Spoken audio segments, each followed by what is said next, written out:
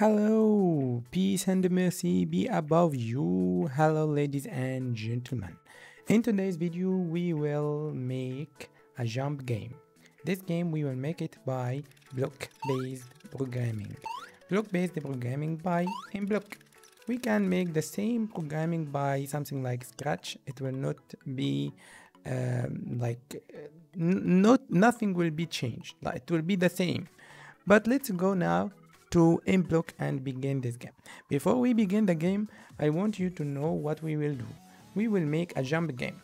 We will make this sprite or this man jump above this brick, and this brick is going from the right of the screen until the left of the screen, and after it reach the end or the edge of the screen, it will begin from the beginning again and again and again. Hello. Before we go to continue to make the game, let's see how to download the IDE that we will make the game inside it. The IDE is mBlock. We will just write in the Google download mBlock, and we will go to the first page, download page, and after that we will go down, choose if you want the web version, but I don't recommend it. PC version, yes, I recommend it, and also another versions as you see. Okay, so I will go to make block PC version, Windows or Mac block. This is the version 5.4.3. I don't recommend this version because it's not good enough. We have some bugs, so just go to previous version and you will find 5.4.0. yes, this one I recommend it so much. Download it for Mac or for Windows. For me it's Windows, so I will click Windows download. After that it will begin downloading. Now it's finished. You will find it like that. Just click and yes. After that it will install. mBlock is running. Click OK to close it because I am running it already in my computer. After that you will click finish and everything is okay. If something like that appears, just click install and click finish. Now you can open it. Let's go. Hello everybody. Before we begin or continue the video, let's go to how to contact me and book courses with me or book work like system analysis work, for example. You can contact me in WhatsApp number, or this is my Facebook account, personal account, and this is my Student Guide Academy, my academy account. This is the academy page and this is my Facebook page. This link, WhatsApp number, and you will get directed to the WhatsApp number. I wait you. Let's continue. Let's begin our game. First, we will go to mBlock as you know, and we will go to File, New. After we click New, we will delete this device and go to Sprites, and also we will delete this Panda sprite and we will get another sprite like the man that we see in the photo.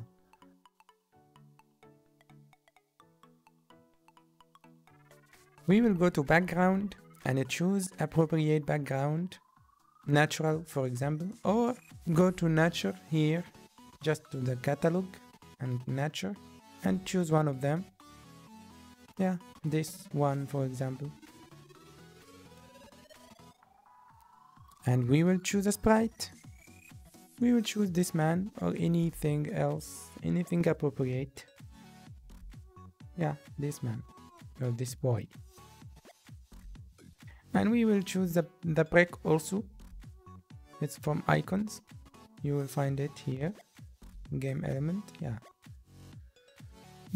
Now we can make the screen of the design bigger to put every sprite in the right position.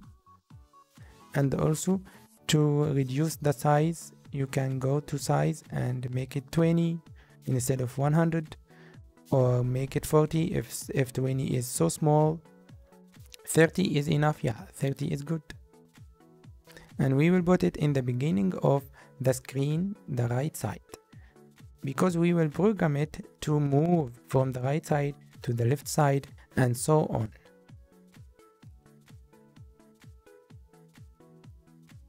Now we have the X and Y. X and Y is the positioning. So everything have X and Y. We want to make this event when green flag clicked. we want the boy to be in this position, this exact position, and this exact position we will make it go to x and y, x minus 180 and y minus 59. It's by default written inside it. If we want to change this position, we can change it manually, but by our hands. Just to go to the x, go to x, and we write the right position or the right x, and also to the y and change it. Now we want to make a specific move. For example, like going to the right side.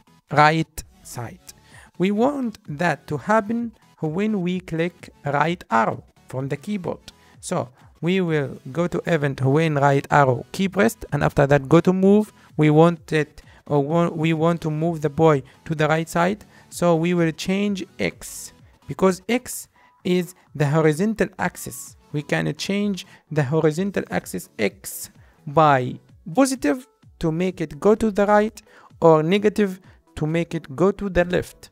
So we will change x by positive number, like positive 10, for example, or positive 5, as we want. If we want it to move faster or move longer, we can change more, like increase the value. Change x by 10. We can try. Click the green flag and make the screen bigger, and click the right arrow from the keyboard and see what will happen. It's moving to the right, as you see here. You see, every time I click, the surrounded area of the blocks become blue, not blue, become yellow. As you see, every time it appear or it implemented, the surrounded area of the blocks become yellow. Now I will go to the left. Left will also change the same axis, the x, because it's horizontal also, but this time I will change x by negative number, so it will be minus 10. And I will make the event when left arrow clicked or key pressed. For your information, the event is the action that I do. You can consider it action, and after that something happened, like when green flag clicked, when I click the green flag, when right arrow clicked or key pressed, when left arrow key pressed. It's action, and after it something happened, or some programming happened. Now I want to make the jump. The jump is two acts, like two things, two important things. First, you will go up, and after that you will go down again, or the boy will go up and after that will go down again. And I want it to go down slower than going up. I will make it also here. So two things here, not just one. To move in the y-axis is like vertical, up and down. So I will change by y. So when space key pressed, change y by 10. This will make it go up. Move positive, make it go up, and negative, go down. So when I click the space, now as you see, it's going up, going up, going up. But I don't want it to be like that. I want it to be going up and after that going down again. So I will make change y by -10, and let's see, nothing will happen. I click the space, but nothing happened because I program it to do something and to do the opposite of it in the same time. So nothing will happen. So what should I do here? I should use the looping. I want to make some steps up and after that some steps down. So I will repeat the change y by 10, +10, for 5 times, for example. And after it finished the 5 times, I will repeat it, but by -5 times also. So it will go up 5 steps and go down 5 steps after finishing going up. So concentrate here and you will see what will I do right now.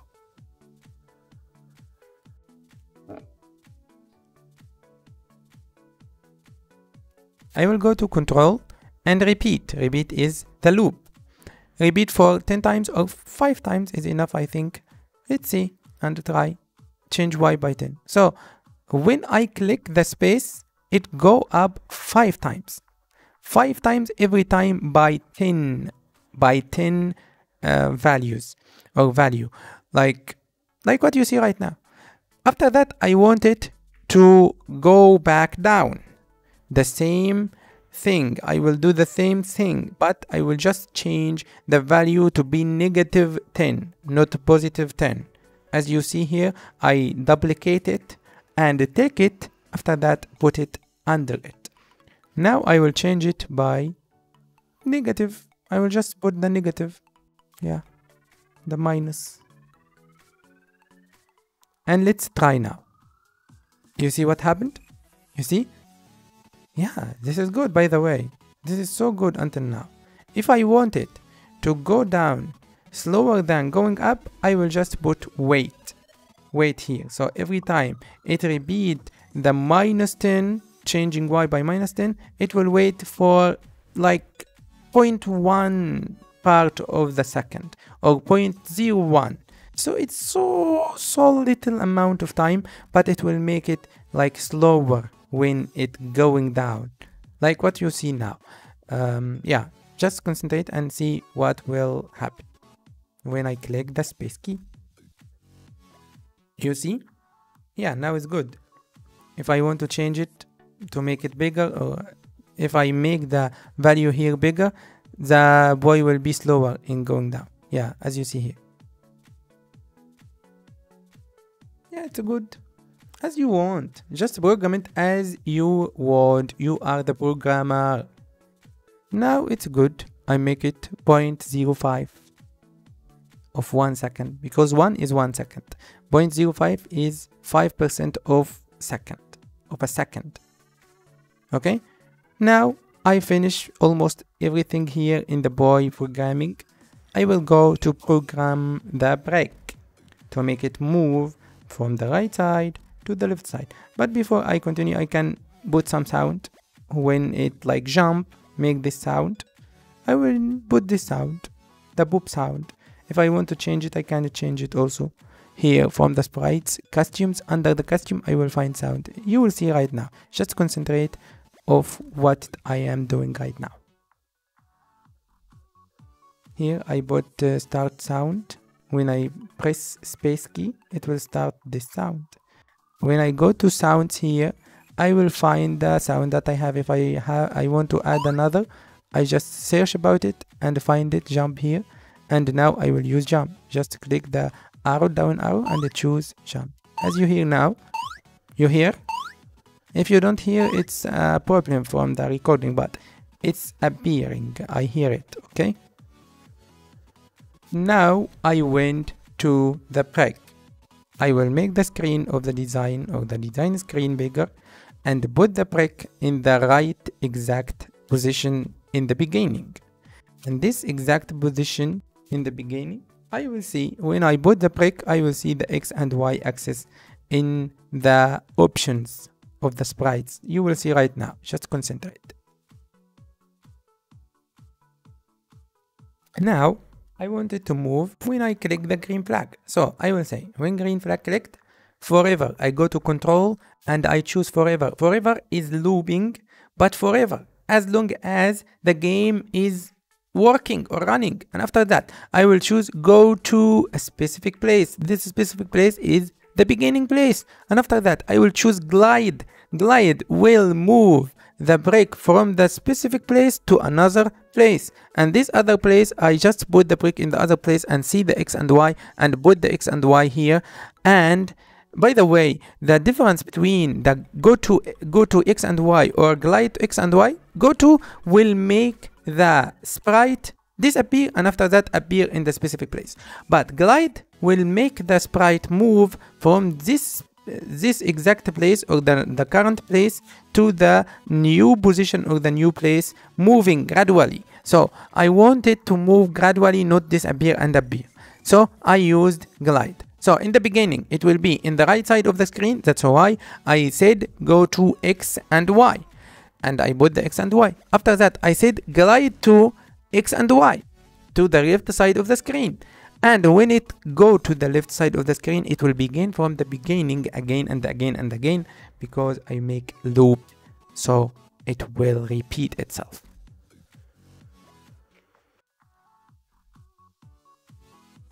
If I choose here repeat instead of forever, it will not be good, because maybe it will stop after finishing the times, like the fixed time, repeat for fixed time. That's why I chose forever. Forever will repeat itself and time and after time after time after time until the game end or stop. And that's what I want, by the way. Now I want to program something when the boy touch the brick, something happen, or he lose, for example. And if he didn't touch it or jump over it and didn't touch it, okay, so it's okay, he will not lose. So now I will make the losing. I will say when green flag clicked, forever again, start sound. No, it's not about losing here, it's about a specific music in the background. This music is like cracking, the music of, or the sound of the moving of the brick. So I will choose sound, as you see, and search about it, crack.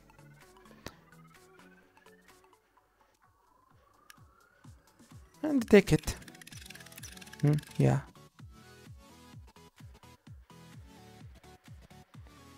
Or crank.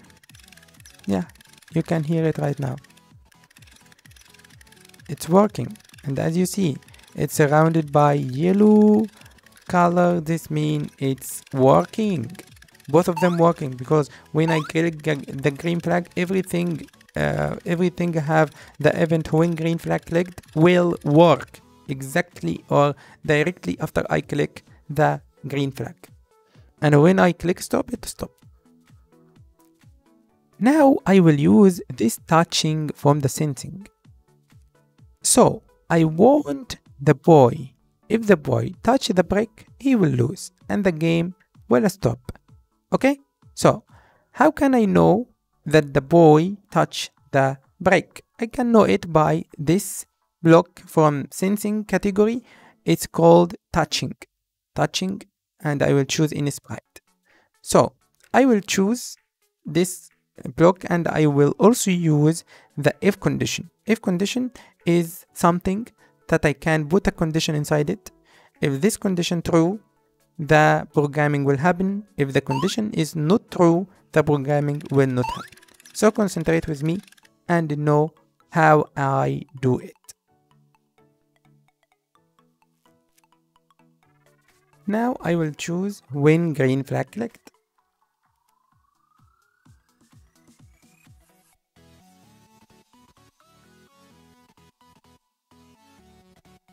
And I will choose forever. So anytime he touch the brick inside, anytime in the game. So I choose forever to make sure that anytime in the game that happen, it will stop the game. And after that, inside the forever, I will choose if condition, as I said to you, and I will choose the constraint or the condition to be touching. I will put it inside the if. And touching what? Touching the boy. I am programming the brick now. So I say if the brick touching the boy 18, I choose the name of the boy. What will happen here? A lot of things will happen. You will see now. For example, stop the game. This is one of the things that will happen. And also change the costume. Yeah, I want to change the background to be like loose, something like that. So I make duplicate the background, and I will change here. I will write something like you lose, for example, or anything refer to losing. Game over. Game over.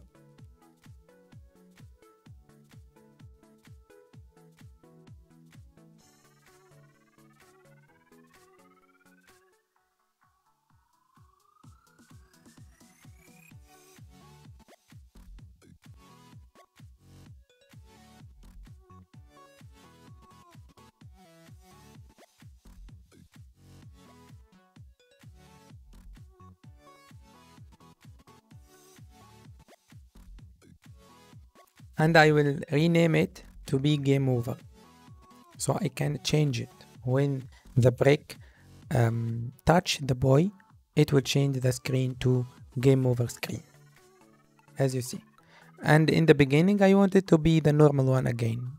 Okay, so concentrate of what I will do right now. It's important things.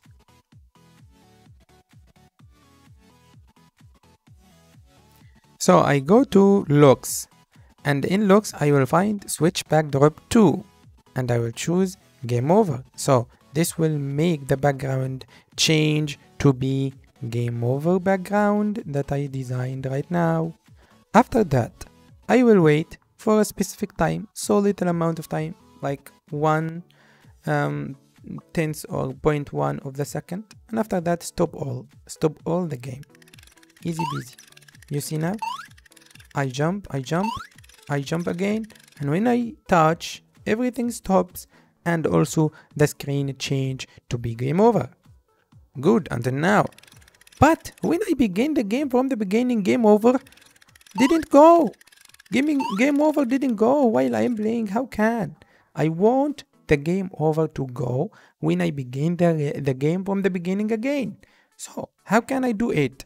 I can do it by putting the green flag because the green flag is the beginning of the game, and I will say switch backdrop to the normal background drop. So when I click I will choose the normal one. It's called Outstrikes. The same name. I will go to the costumes of the background and see the name. Yeah, Outstrikes or Outskirts. And after that, I will choose it as you see here. So when I click the green flag, everything will change to the normal, and when it touch, everything will change to the game over.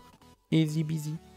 Hello everybody, before we begin or continue the video, let's go to how to contact me and book courses with me or book work, like system analysis work, for example. You can contact me in WhatsApp number, or this is my Facebook account, personal account, and this is my Student Guide Academy, my academy account. This is the academy page, and this is my Facebook page. This link, WhatsApp number, and you will get directed to the WhatsApp number. I wait you. Let's continue.